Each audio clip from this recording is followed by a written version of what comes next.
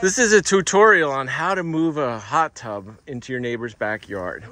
We have a neighbor right here, a neighbor right here, and a neighbor right here. She's gonna move it herself. Yeah. Okay, it's off the trailer. Just a little more. I'm gonna pull from this way. You just pull. Look, it's so easy. You gotta get one of these sleds. Okay, look, I'm pulling this. Everybody should have one of these sleds. If you want to order one, go on my website. We're gonna break her plant. We might have to trim this thing. Who owns this? Okay, we're gonna pull it. Watch this.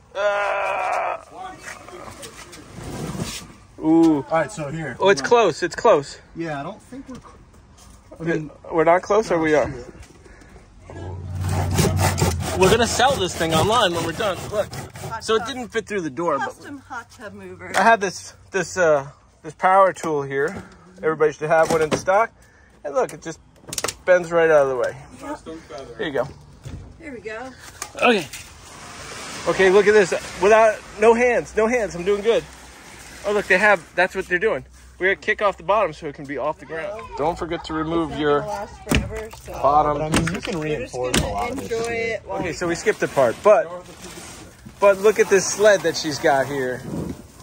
You have to put cardboard on it in order to make it reinforced. a little bit softer. Titanium. And then we got this sled from Home Depot. No, from Homemado. Oh. It has. It's a sled. Is that like Shark Day? This is a Florida Screw sled. bolts with little washers on every bolt.